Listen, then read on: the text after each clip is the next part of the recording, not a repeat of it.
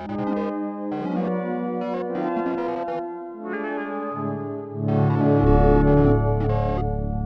Analogue DAC allows you to connect a Mega SG or Super NT to a CRT TV via component, S-Video, composite, or RGB with zero lag and in the console's exact original timing.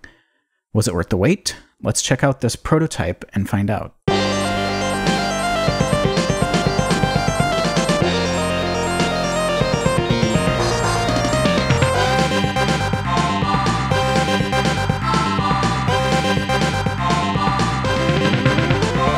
The Super NT and Mega SG by Analogue are hardware-based FPGA emulation platforms that offer extreme accuracy, care of the cores by legendary coder Kevin Horton, also known as Kevtris. The Super NT is a Super Nintendo and Super Famicom, and the Mega SG is a Sega Genesis and Mega Drive, and both have additional functionality once jailbroken, which I'll come back to in a moment. First teased over a year ago, the DAC, or digital to analog converter, allows the hitherto HDMI-only Analogue Super NT and Mega SGs to connect to analog monitors like CRT TVs and PVMs. It accomplishes this by switching the consoles into a mode that feeds data from the HDMI port, allowing the DAC to bypass internal scalers and produce analog video with zero lag.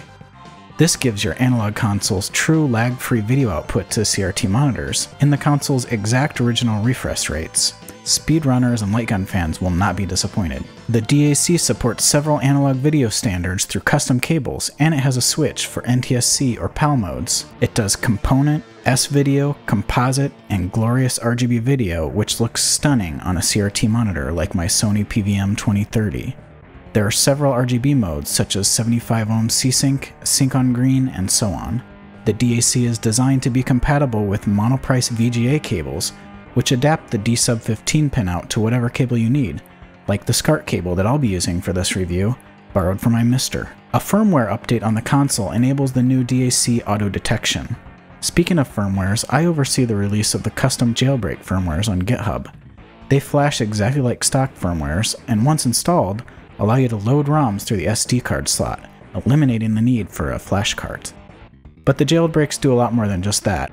The Super NTs also add support for special chip games, and the Mega SGs unlocks a host of new features like custom Sega CD BIOS loading, and new cores for ColecoVision, Game Gear, Sega Master System and SG-1000, and a lot more. You can also easily update the firmware on the DAC itself by connecting it to a computer or phone using the included USB cable.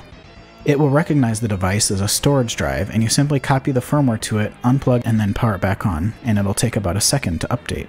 There's no word on pricing yet, and we haven't seen the final shell, but from my testing, the DAC looks like it's going to be another great analog product, and probably a must-buy for those wanting to get a true CRT experience out of their Super NT, Mega SG, and future analog consoles.